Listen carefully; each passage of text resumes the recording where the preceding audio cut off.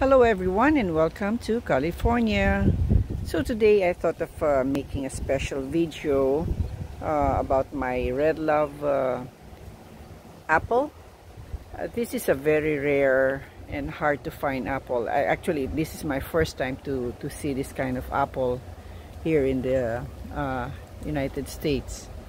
So I got this from Home Depot last April 2020 as a birthday gift for myself. And then when I went home, I tried to search for it. I don't even know if it will bear fruit here in California. So I tried to search it, and I learned that it was developed by a Swiss apple breeder, Marcus Kobelt. He's from Switzerland. So when I learned that he's from Switzerland, and you know how cold it is there, I thought, will this ever bear fruit here in California? I mean, I had some thoughts of returning it, but then I said, oh, it's a birthday gift for myself anyway, so if it bears fruit, then good. If not, then charge it to experience. So these are not like any other apple. They are not only red outside, as you can see. They're just very small, but they're so tiny. But look at them, they're already red. But they're also red inside. I think these are a cross-pollination of Royal, Gala, and Brayborn, and other secret red flesh varieties. But I think I read this in one of Mr. Kobelt's article, or I think I saw it in YouTube, that he had the crab apple. I don't know how.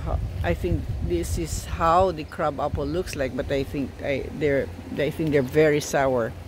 So I think that's where he got that red coloring. Anyways, these are resistant to scab, and they're very resilient.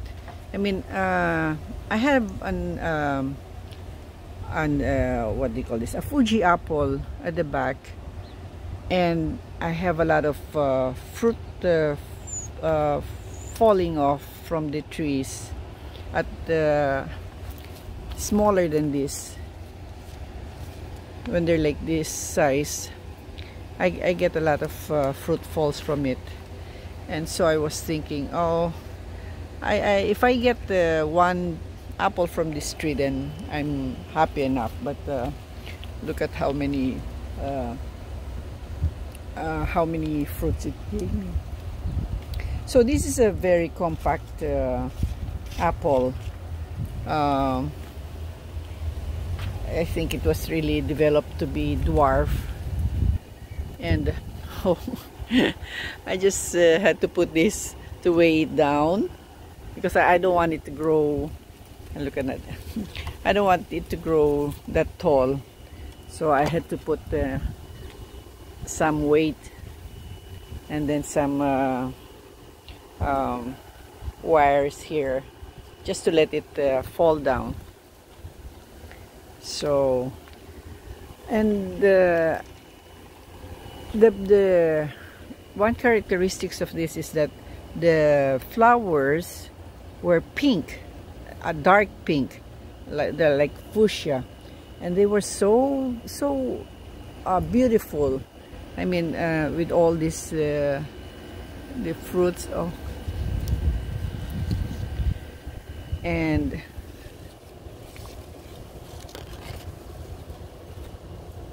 look at this.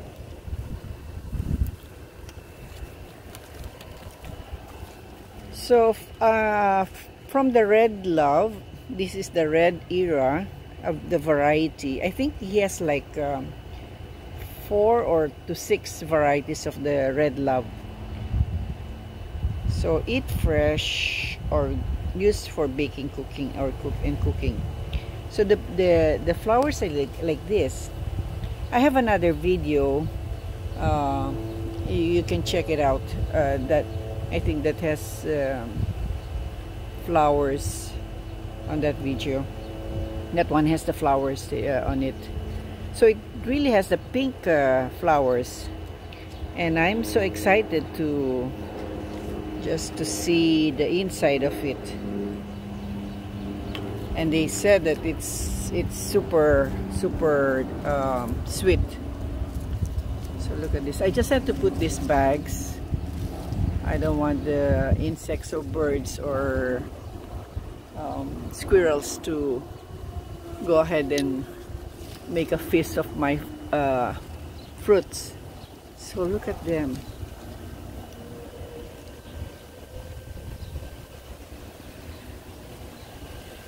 Aren't they beautiful?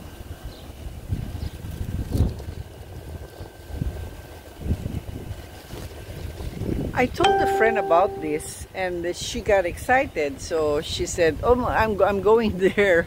I'm going there to Home Depot." And when she went there, there were no more trees available. When I got this, I think there were only 2 left. They had no fruits or... Oops, sorry. I cut it off. Never mind. It has no fruits or flowers at the time I got it. So I said, okay, next year I'll wait for your flowers.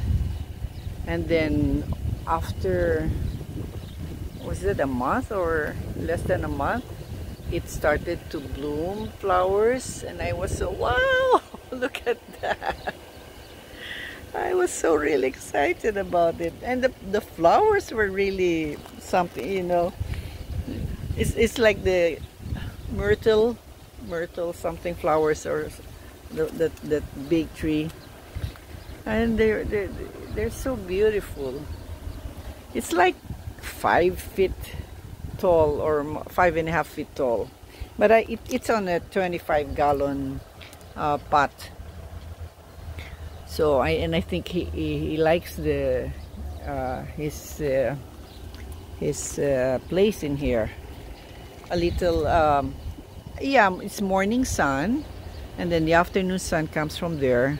So he gets also afternoon sun, but at this time by 4 o'clock the sun is blocked already because of that house next to us. So there you go.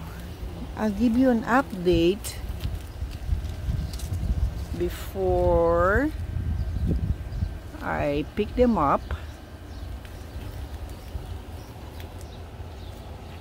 Maybe I can graft this also to my remember I have another apple tree at my side yard, which has like 3 fruits on it, Brayborn.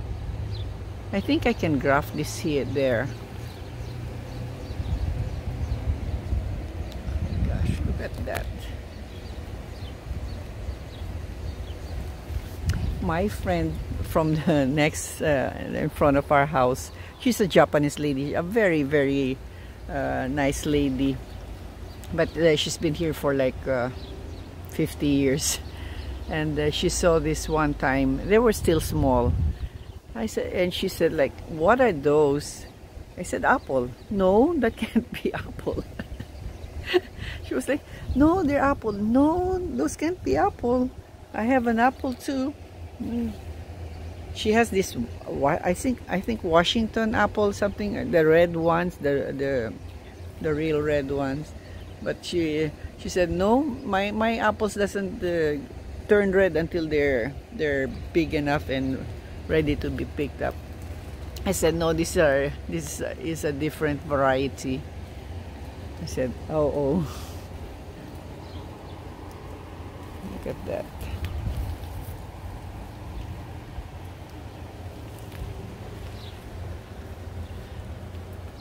If I let this go up, it will be like 7 feet or more, or maybe about 7 feet.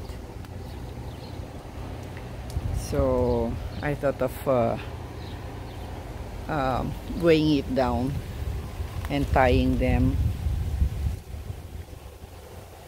to this. So there you have it. I'll update you when I'm about to pick them up, okay? Thank you guys, and please subscribe to my channel. Thank you and God bless everyone.